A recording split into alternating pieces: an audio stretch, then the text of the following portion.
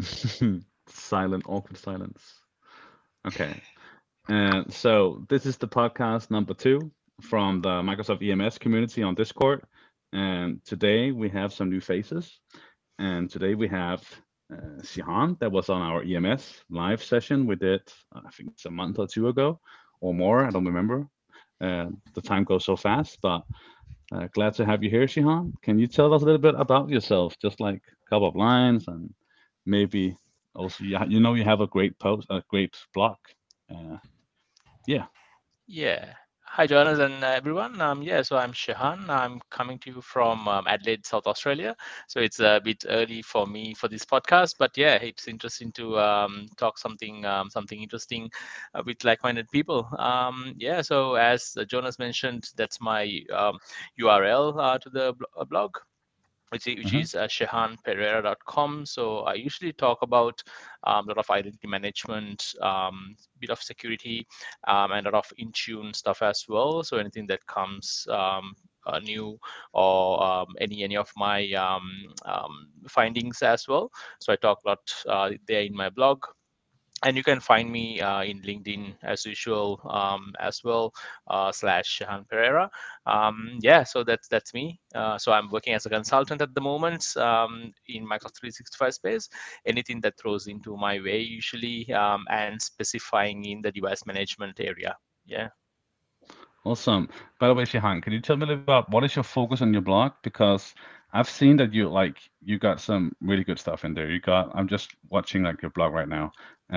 But are you more like Yeah. identity or device, or where are we in the scope? Yeah, a bit of everything, I would say, in the enterprise mobility and security space. So identity and access, bit of security, as well as the Intune device management as well. So I try to blend in everything together, and try to come up with, like, if you want to give one solution, I try to come up with a bit of identity security as well as device management in my blogs. Awesome. Yeah, and see your latest blog is about organization messages to push important messages to your users. That's your headline. That's a great feature. Um, yeah, I Oh, that's not think that's a tag. Sorry about that. That's a tag. yes. I was on the Yeah. tag right Yeah. there. Yeah. So I was writing about BYOD, how to manage your Azure AD registered devices, which usually people don't think that much, because you have your registered devices, the BYOD devices. But if you want to restrict or put more regulations onto those devices, so I wrote a blog about that. That actually a two-part series. The first one was Mhm. how to block BYOD completely, and things like that. So the second one is, if you want to manage your Azure AD registered fleet, this is how you do it. So like my insights and everything. That's great. Yeah, I like when you're like splitting up, like making new parts, like part one and part two, because the subject is so deep, right? Yeah, Yeah. yeah, exactly. Okay. Yeah. Yeah. And Trolls, glad to have you here. Yeah, hello everyone. And I know you're also blocking, and you're also an MVP, and Shihan is also an MVP, right? Yeah, you both are. But Yeah, yeah, tell me a little about yourself, Trolls. yeah, no. So my name is Truls. I work as a security engineer in a security operations center. I'm not so much focused on. Mostly my interest in EMS is security detection. So it's Microsoft 365 Defender mainly, and then compliance of devices and how it fits into that. But that's very new for me. I'm mostly an Azure guy, or on-prem background from the Norwegian Armed Forces, and been doing like Okay. Active Directory since 2003. So yeah, or since the Active Directory, like Windows Server 2003. Not since 2003. I was barely old enough to form a coherent thought at that point. I But know the yeah, feeling. Like I say stuff yeah, all the time that is wrong, and yeah, just without yeah. thinking. Yeah. Yeah. No, so yeah, no, my focus is mainly on automation. So things to do with like CM and SOAR, Azure Lighthouse, and things like that.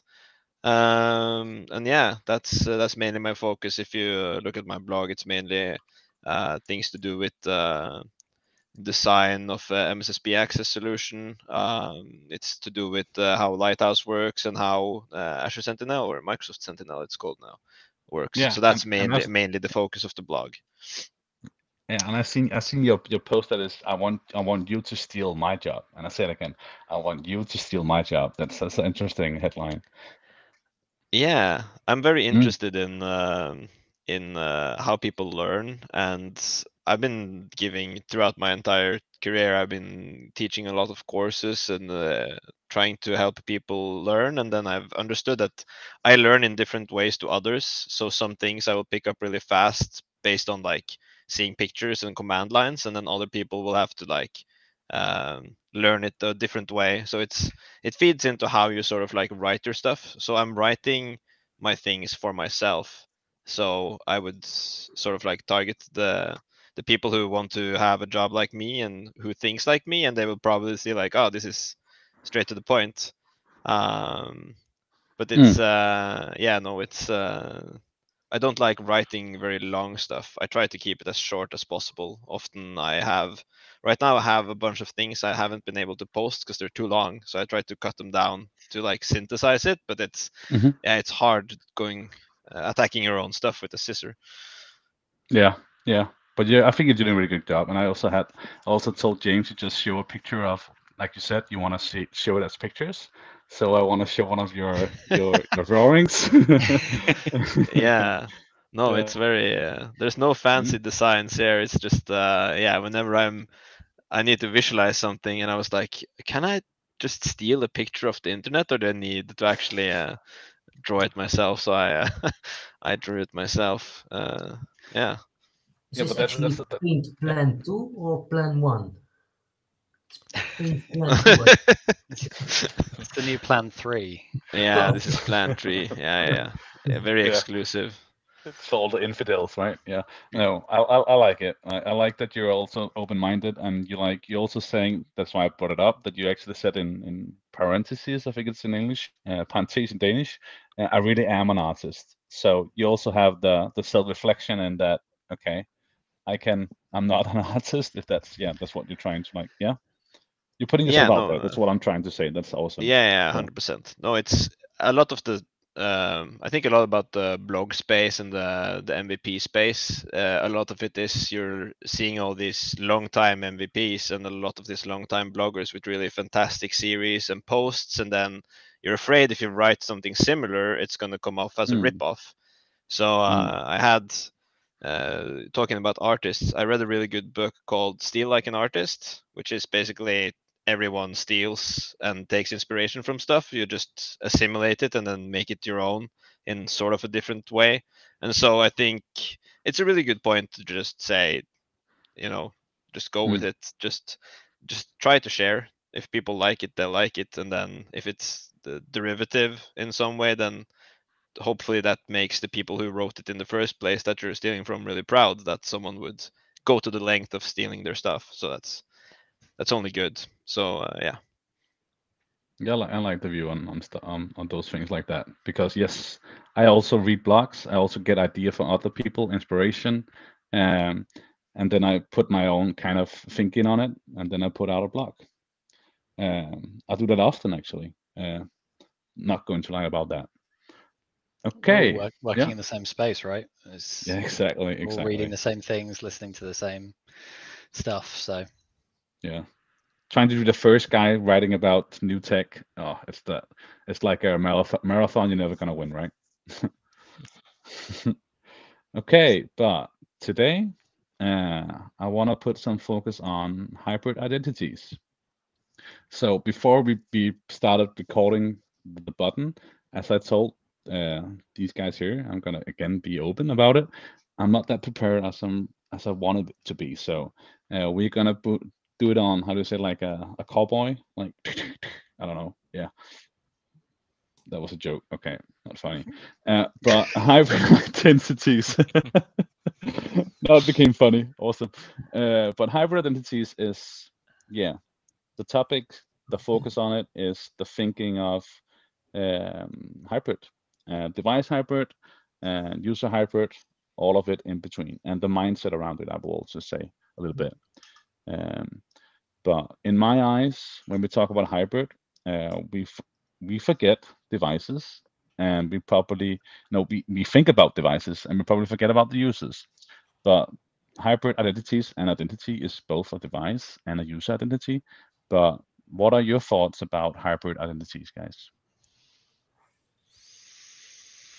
I mean, it's a necessary evil, right? I mean, most orgs that are, even if they're trying to go cloud native, right? I mean, it's going to be hybrid if you've had Active Directory for any amount of time, right? And I think to your point, even if you're going to Azure AD join and you're going cloud native devices, you still have that hybrid identity, which honestly, right, there's still gaps in my eyes where you can't easily convert. Like if I want to take James and make him a cloud only user, right, and he's currently hybrid synced, right, it's a bit of a pain to sort of go through that process. So there's not a good solution for it yet that I can see.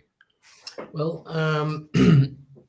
well, let's take it from an environment's perspective. For us as a consultant, how many of your customers are actually cloud only at this moment? In my case, I think it's less than 5%, which is cloud only. Yeah. Good point.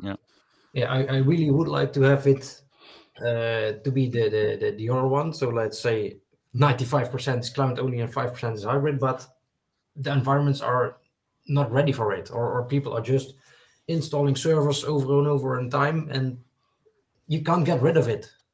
It's so difficult. One thing I really hate is missing the automation part while using a hybrid identity. For example, onboarding new employees. It's so easy when you're using a cloud-only environment, but probably I really hate this. Yeah, that's a good point. Like I also want people to be on the cloud, of course, but it's a necessary. I won't say anymore, in my opinion, that on-prem is evil, because it's again necessary, right? In some ways, depending on the environment. It's utterly pivotal to most existing businesses, right? If they're going to have we have for example, we have for every customer, we have a different onboarding approach. The procedure is totally different for each customer. While using Azure AD, for example, it's completely default for everyone. It's the same over and over again for every customer. It would be great if everyone has this, but it's not possible. No. Yeah, sometimes what I have seen is even the customer would like to move into like a full cloud solution, but the thing is they have a lot of history and links connected to the on-premises. So in that case, even they have the vision, they can't really do that. It's a journey though. You've got to identify which bits make sense to try and go cloud native, and certainly, as far as I see it, devices are usually the first things that you can try. And there's a lot of confusion, I think, around the word hybrid, because there's multiple scenarios in which it's used. Hybrid apps, hybrid devices, hybrid users. Yeah, you've got a hybrid identity. You've got a hybrid Azure AD join in terms of bringing your existing devices into, some form of cloud management. Then you've got hybrid Azure AD join autopilot, which is not great. And I think a lot of people just use the word hybrid to mean, and I think it gets lost in translation exactly which one you're hybrid one of workplace. Absolutely. It means lots of things.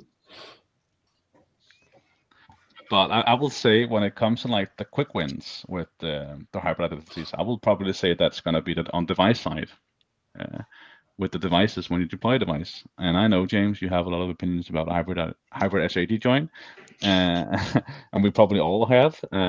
But I will say a quick win in hybrid, and when it comes to devices, that is probably going directly to Azure AD join, right? Or am I completely wrong? Yeah, I think that's true, because you have your GPOs and everything now coming up from like Intune policies as well. So that's a main no back in the day, saying no, we can't have we don't have anything in Intune, so we can't do that, like going fully cloud. But it's not the case at the moment. So you could just have pretty much everything in Azure, in Intune. Yep. I think it does depend on the complexity of your environment, or every different environment. I've certainly seen a lot of customers who could be cloud native that aren't, for reasons that it's more of a learning thing, or change of mindset thing, but also customers that environments are just there are other things that need solving to be able to get there, because there are some blockers to be going cloud native devices. Things like 8021X, stuff that revolves around a AD device object. When I look at it, sorry.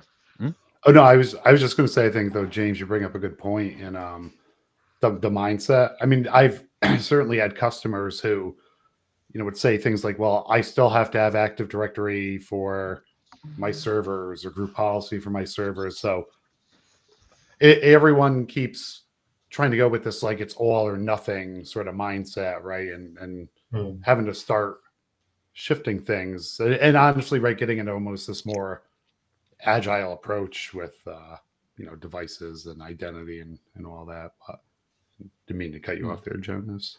No, it's fine. It's all good. That's what I'm here for. I'm just trying to get the conversations going, but I'm too fast sometimes.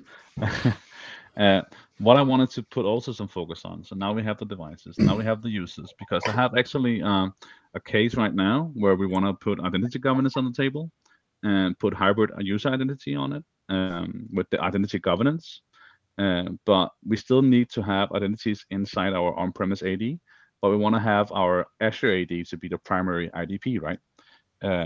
So we are right now looking into the HR system that is populating the users. Or let me say it like this: we have like a app that is kind of populated with, let's say, Power Automate or something else, or Power Apps, and then populated over to the HR system, and then it's gonna from there go to the Azure AD.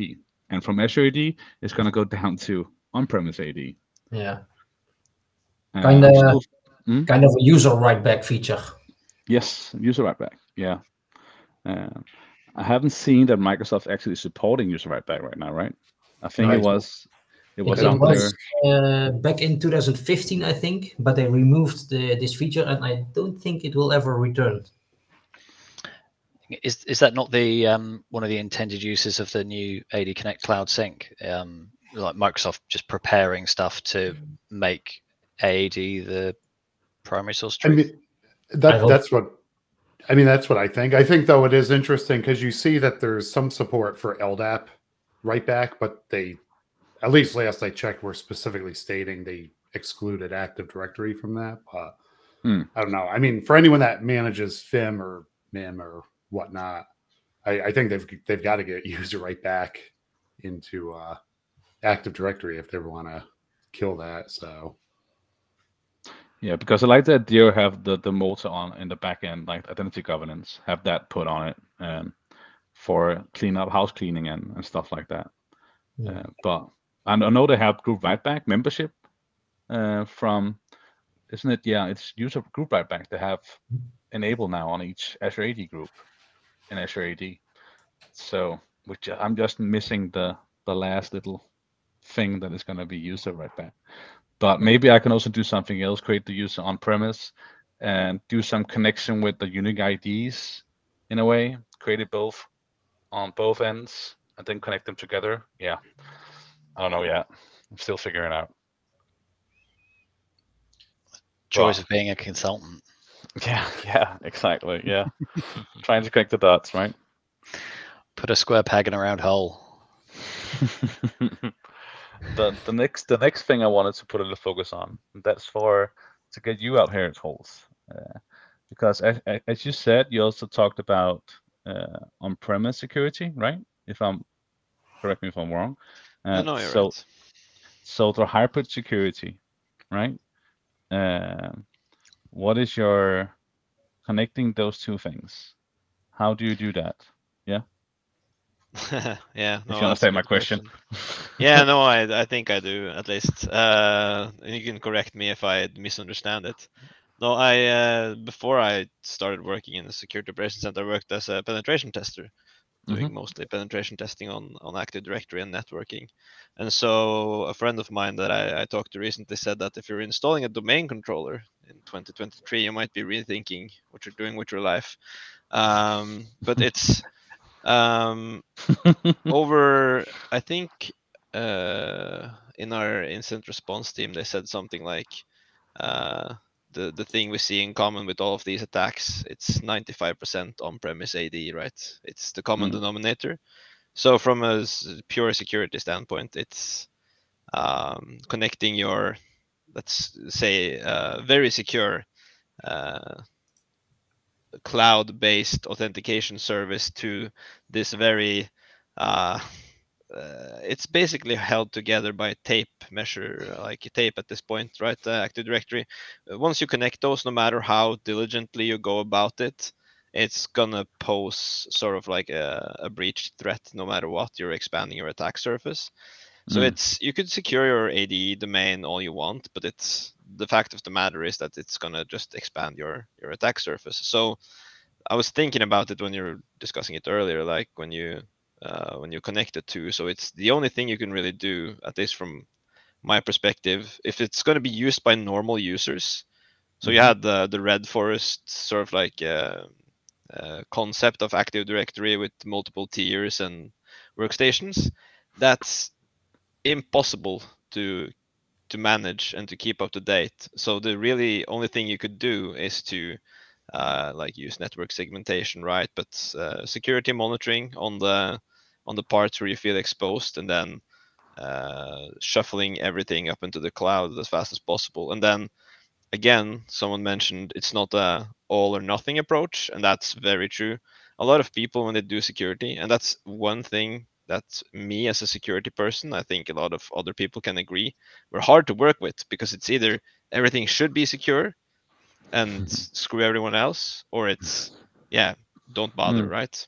Yeah. But it's you should try to work in like a staircase method for this and everything else. You should start with like the basic security stuff and then work your way upwards, agile, not do it like, okay, we're starting a project in 6 months, we're going to be the most secure company on the planet. It won't work, right? So it's I might have missed the answering the actual question, No, but it's that's fine. how it goes. Yeah, that's Yeah, how it no, goes. that's a consultant talk for No, trying to good answer the answer. question at least. Out Good of answer. curiosity, what do you see the most prevalent attack vectors from cloud to on-prem being? Is it privilege escalation in the cloud to get to something on-prem, or yeah, where? Yeah, no. So the first, like the injection point is we see is mainly phishing. Obviously, I think we just published a report on this actually, which I can get you later. But it's mainly phishing as the main point of access, and then it's going to be very different based on the firm, right? Because it's different operate. It's a vague answer, but it's, some people will have like a virtual machine with a managed identity which has access to something, and then there's an application running on that server which has access down to the on-prem environment, right? There's a VPN tunnel, something like that. It's all very different. It's just I think there's a great blog post called, I don't remember if it was Spectre Ops that wrote it, called Death Room Above, where they sort of go through this from Azure into on-prem thing. And I would recommend anyone who's sort of like looking into this specific attack vector from cloud to on-prem, then I would suggest looking at that blog post, because it's really interesting. I can't remember all of it right now, but it's it's mainly to do with just grabbing tokens and relaying them. But it's there's a lot of things. But I don't think we've seen any at least not on our customers. We haven't seen any specific like lateral movement from the cloud to on-prem, at least not yet. And now that I said it, suppose I should knock on wood, right? Yeah, great answer. And that's in my head. It also started the discussion about workload identities in Azure. For some Yeah, reason. because it didn't, and this might be just off topic, but they just did. I don't know if it's very new, but they just had the workload identity. I'm not sure if it was conditional access, but the identity protection, which is in preview right now. And then enabling that would allow you to do conditional access for the identities, which is very nice. Yeah, I think as far back and I remember, it was a big request for people to actually make some conditional access on workload identities.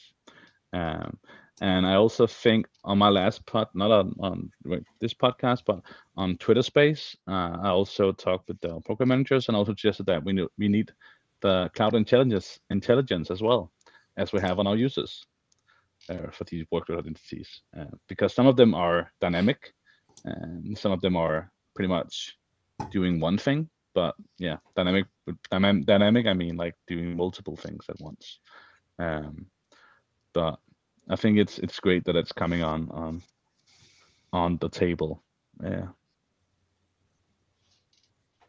Anyone want to add something to workload identities?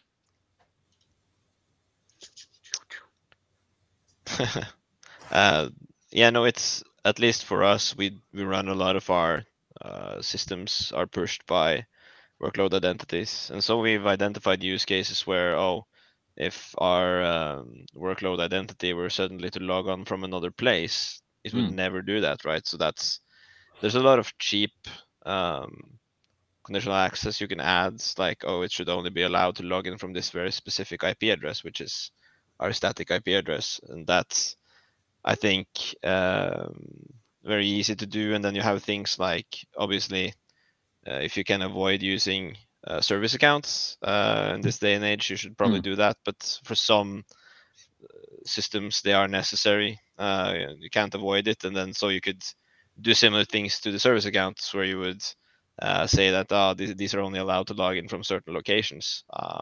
And then you would basically rule out anyone finding credentials and logging on from another locations, because you could limit them to the allowed locations. And then obviously don't whitelist all Azure IP addresses, because that's another problem. But I think it's a really strong tool. I think conditional access is one of the best tools for just account security, and now also workload identity security that you can have if it's implemented correctly.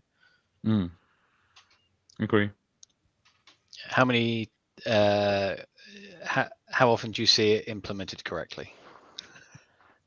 No, it's very easy to do in a small tenancy. So if it's a very specific use tenant, it's easy to implement. And if it's a big, like 3,000 employees tenant, it's very hard to implement. But you can limit it to say, I want this conditional access policy to be only for Azure management. But so far, browsing through it, I haven't seen anyone do it like that. So it's a very complicated thing. But you could say, if you want to have Azure management, you can only do it from these IPs, and then also you could roll it into things like user risk and stuff. But it's very complex conditional access policies. It's going to be like similar to an Active Directory red forest in terms of management, because if it grows too large, then no one's going to be able to maintain it. But it's at the medium size, it should be easy to implement for everyone. At least I think so. It's not that complicated to do, and there's very many good resources for it. Yeah, and that's also what I'm thinking of. Like, start with the IP, right? What do you want to communicate with? That's probably the quick win, right? Yeah, I think I did a presentation on this, and my top 3 ones were the allow listing of IP addresses and block listing of them. So that's know. the name locations. Yeah. And then there is the block legacy authentication. Does what it says it does, right? No questions. And then the last one is compliant devices. And then you can have different level of device groups for different level of access. So it's similar to a like privileged access workstation implementation, but just having a compliant device for accessing files, right? So depends on the size of the firm. If you have like a lot of employees who's just using like email and Teams and SharePoint, and they're always on the go, maybe you have to be a bit more lenient. But it should be implemented no matter what, at some level at least. Yeah. And now we touched on the concept of the mindset changes, but on that point, how did everybody else on the call deal with that inevitable a company that's been doing it this way and trying to win them over to something that I'm sure we all know is better and more secure, but those more difficult conversations to change people's mindsets on things. Interested in how other people deal with that one. Well, maybe I have a good one. Today I had a discussion with a customer who said, we don't want our users to have MFA when they are in the office. What's your opinion on this? It goes against zero trust. Exactly. Yeah, it's the only answer, I think. Yeah. And yeah, I really didn't know what to answer, because why not? And if you have an Azure AD joint device, you're logging in with Windows Hello, what's the issue? You always have a token, so it doesn't matter. You don't see it as a user. So why won't you configure your users to use MFA? I don't know. I don't like trusted locations, by the way. There's actually never a trusted location. Never. Even your office isn't, to my opinion. Yeah. Do you think them not wanting MFA is because in their minds, like every time they try and do something, they're going to get a phone prompt or, God forbid, an SMS text saying that, prompting for it? Is it a mindset thing? Do they think something's going to happen that actually isn't? Or maybe using a personal device to receive an SMS or a pop-up from the Authenticator app. Maybe that's an issue. Could be. It might be they're not allowed phones in the office. Yeah. Or there's no signal. I've had situations like that here with like contact centers and stuff where it's like against regulatory stuff that means that you can't have a mobile phone. Or government agencies, that kind of thing. I think it's one of those areas where it kind of gets into like organizational change management and stuff that's not necessarily security related. And I think combining it where, if you talk to a customer sometimes and you have to understand, I suppose, like their business reasons, right? You see people that would go in and just be like, right, you need to do this or else you're stupid. And that doesn't really, help oil the gears at all there. But like that, in particular with like ProSci, where they have the ADKAR model, it's awareness, desire, knowledge, ability, and reinforcement. And like to me, that awareness and desire piece of things, right? And kind of combining that with who you're talking with. Is it C-suite, IT pros, right? And helping them understand like why they want to have this stuff. And there's other mechanisms, right? You can get your sort of like champions, right, onboarded, get those people that really want this stuff. You might not be able to talk to finance as well as getting the people in finance that really want to be on the cutting edge end, right? And they can go help tell their peers about how great passwordless is or something like that. So it's like a whole topic in itself, but just Yeah, I think Yeah. you are correct, Eric, on that point. We did the same thing in my last employment. So we talked to the C-level first and the managers and made some champions out of it. And then we got them to do the news for their peeps. So in that way, it was really easy for us to implement MFA organization wide. But there were a few users who were reluctant to use their phones because it's we would say personal phones. So we had to come up with a different solution for them.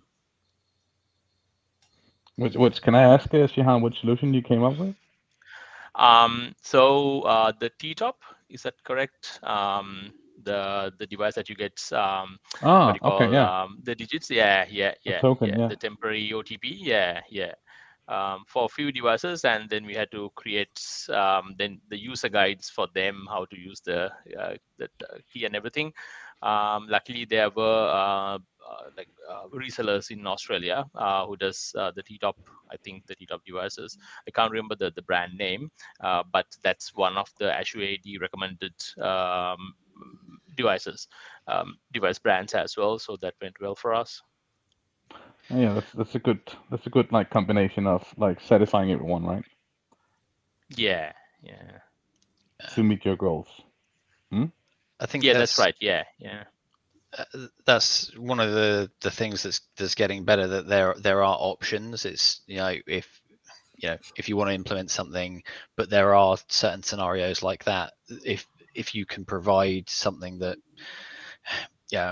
whether we want to go into is what's better, the MFA authenticator app or SMS, it's going to be the authenticator app. But in a scenario where you have to do something and there are situations surrounding not being able to use something, having other options available is better than not having anything at all, right?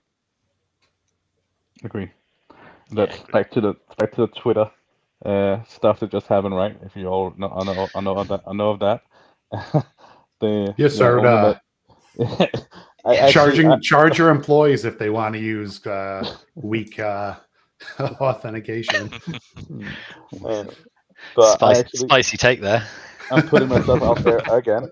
But I actually wrote on Twitter about that the SMS was stronger than the OTP, right? So I misunderstood the question. So I fall directly in the pit hole. I had to go back and say, oh, I misunderstood the question, because it was some kind of it was from what's he called, Bakker, the Azure AD guy. I don't remember. Jan Bakker from Holland. Joe, you know him. And he wrote about getting your blue markers on Twitter weaker MFA. But I think it's about the money perspective on this one. But let's park that and leave it at that.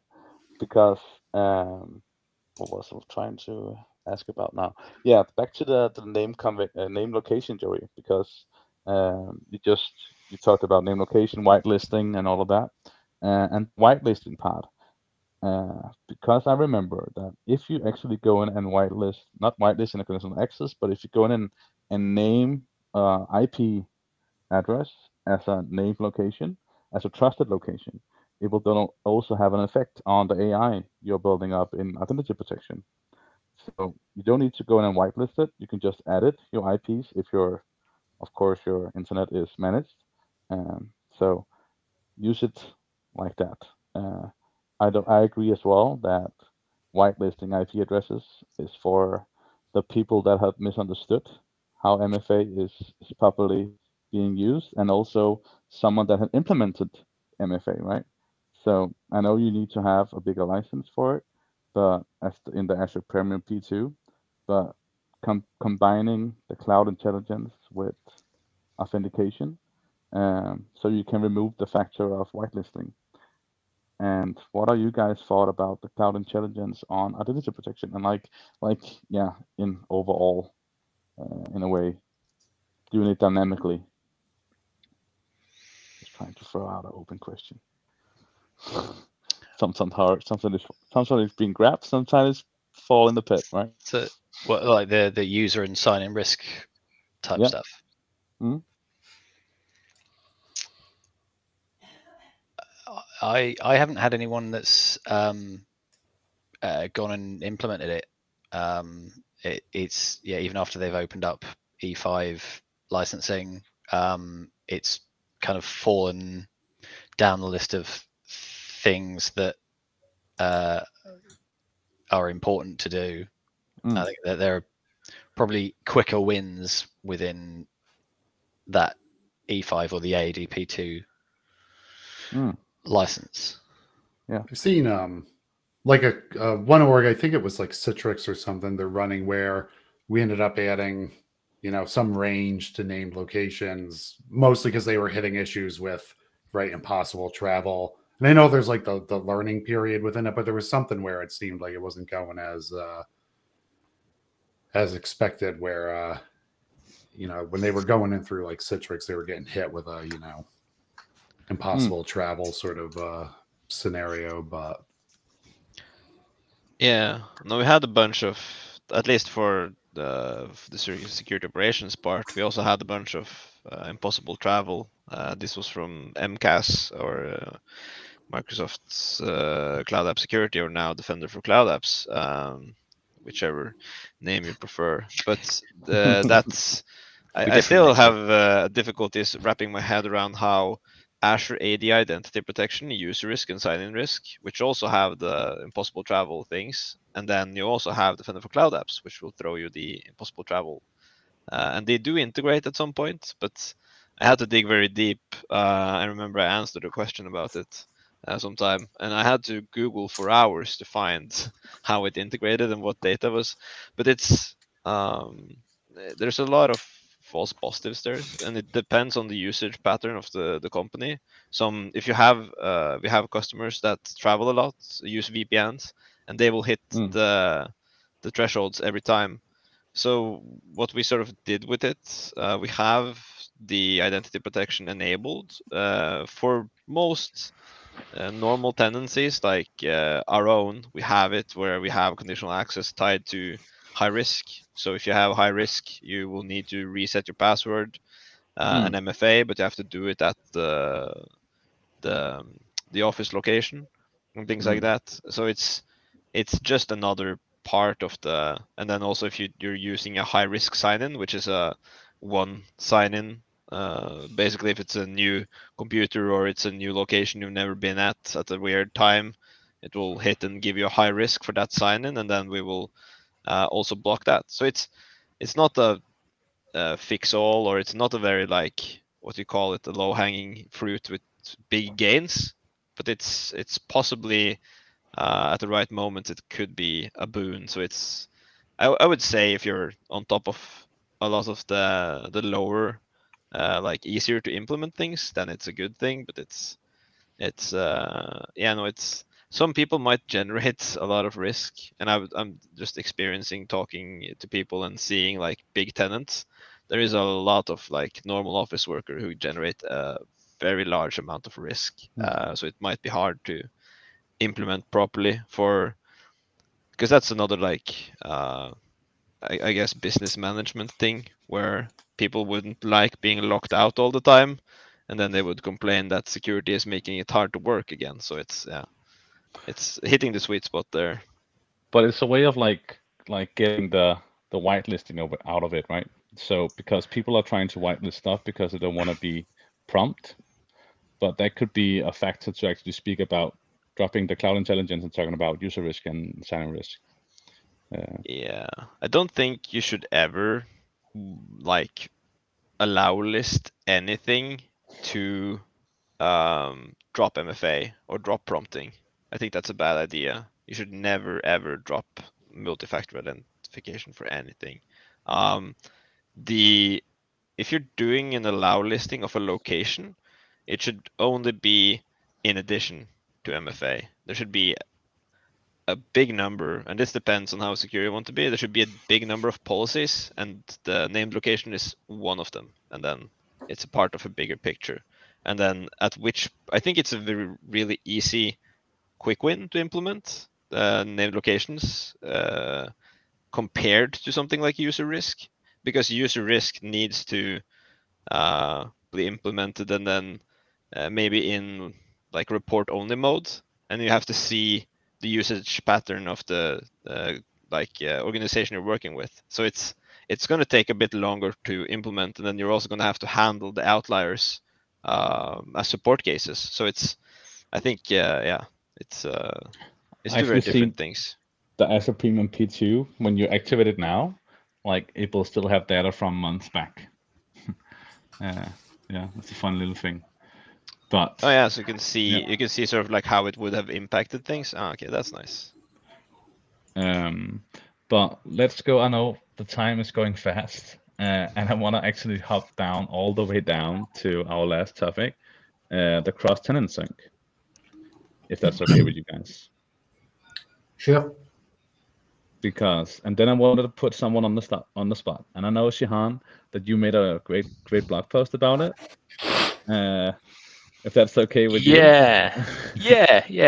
That's one of the reasons why I wrote that, because a long time ago, again in my previous employment, so the company I used to work with, they used to acquire a lot of other companies as well. So they all had M365 tenants, and as a solution specialist, I had to give all the solutions on the go as well. So, but we didn't have any day one solution for those users who are coming in. So it was all about adding them as guests, getting them to accept the prompt, the authentication consent, and then give them the access. And then again, it didn't support a lot of features.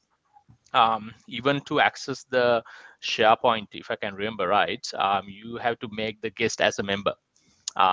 Then only they can see all the other SharePoint stuff as well. So that was a bit of an issue with the management, either to create where to create the users, in which domain controller, in which company, so or to have two accounts in both places. So that was one of the challenges. So I looked at that time a way to get the auto redemption done. Funny enough, I think when the guest access first came in, there was a script that you can implement in your environment. So the redemption will be done automatically. So the user doesn't have to do the consent. I think obviously because of the security concerns, they have dropped that. And that was the situation until recent times. And then now because you can just trust the Azure AD tenants, thankfully. Yeah, that's a great feature, right? So the claim. Yeah. I think as long as both parties have the feature on, you can get the auto redemption done. So that's a good thing as well, apart from the whole Azure AD synchronization part. But I'm not sure with the synchronization, whether they have to enable license in both places, or just the other tenant would honor the let's say the other tenant, tenant B, for an example. Yeah. But I think it's a much needed feature that I've implemented. So I love that. From a business perspective, I think it will be that they need the license in both tenants. Yeah. I know they would honor the MFA, hybrid, the compliance, I guess. Yeah, also compliance, yes. Yeah, a few stuff. Right. Yeah. I have a big subject here. Yeah, sorry, Eric. No, I was just going to ask what is. I'm actually looking up at the. So it's P1. I was curious what the licensing requirement was for the. For the cross tenancy. Yeah. Oh, okay. Yeah. And another thing I wanted to say about is the ISV companies, because I have a good customer that is ISV. They made their own product in Azure AD, and they rely on B2C on their tenant with their app. And when they saw that they allowed users to trust their own tenants, it's a B2B. Sorry about that. Their other tenants, cross tenants, MFA claims. They were like so happy because now people don't need to enroll to MFA in their tenant. So imagine you have enrolled yourself in your own tenant, and now you need to enroll yourself in another tenant. That's so it's a big plus. And I think with this one, yeah, one of the other challenges that they had at the moment, I think even up to date, most of the companies would have who have like 2 or more Microsoft 365 tenants. They have the Teams chat issues with like switching the tenants every time. But I think with the I think when you do the trusting part, you can do the shared teams, shared channels without any issues. So that's a very good thing as well. I hope that they will expand it to other stuff in the teams as well. So you need to have a shared team channel to do that specifically. But yeah, so that's a good start. And what's your opinion on guest access reviews combined with cross-tenanting? Because to my opinion, if you're using cross-tenanting, you should always use guest access reviews. True or not? I think, yeah, you have to. What's your trust reflects That's my opinion. Yeah. Yeah. Especially when you're adding to all the other groups as well. Let's say SharePoint, it can be Teams. So yeah, reviews must be done periodically. Yeah.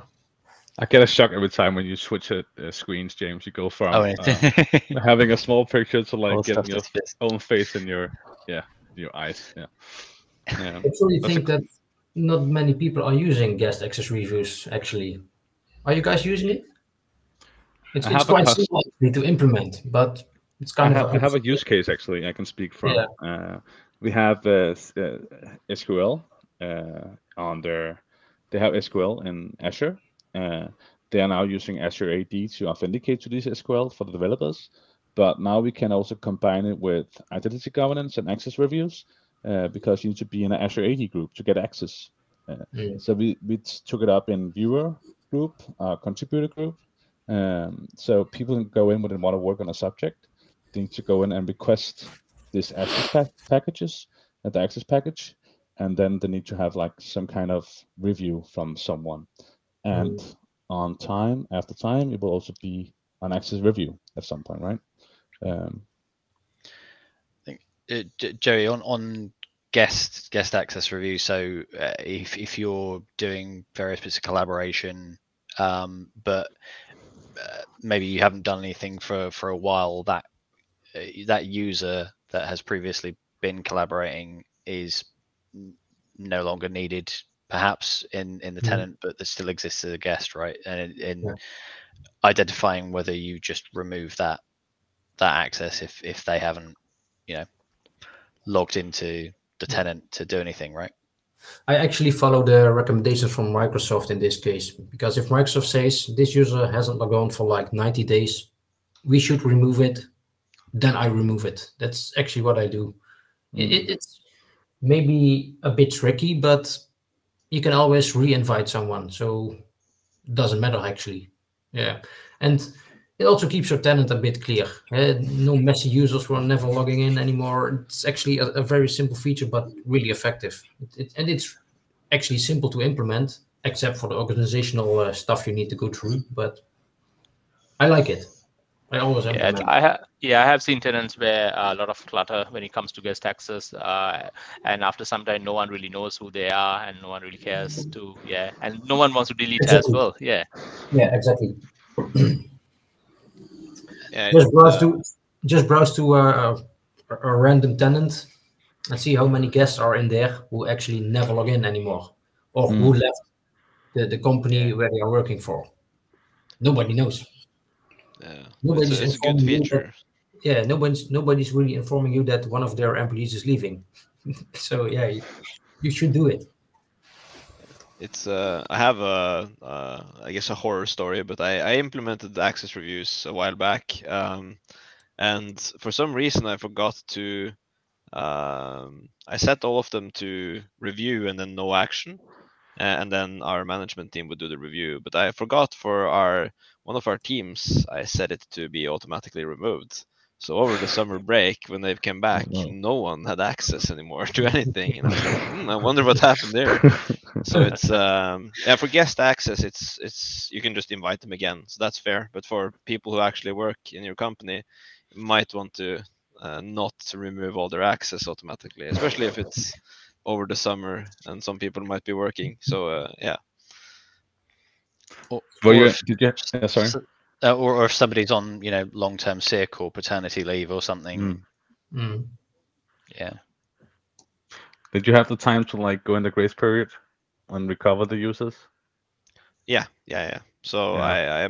it was we figured it out the same day it happened, so I was able to Okay. restore all of them quite quickly. But I have so many access reviews. I had to go through them all and just check what the settings were. So I guess I do agree with the fact that setting them up is a bit of a hassle. So that could probably be improved with a bit of better filtering and selection for when you're setting them up. But it's still a good thing to do. I'm thinking about a requested feature. I don't know if it exists. I don't think it does. But that's inactive Azure AD groups. That is not being used for anything. I haven't found a way. Group expiration. Oh, okay. Well, expiration will hit just M365 groups, but I mean, you could still do access reviews right on groups if you know the owner and just basically trash the group if. Okay. Interesting. All right, guys. So I know we've been talking for how long now? I think it's almost an hour, right? 56 minutes. 56 minutes.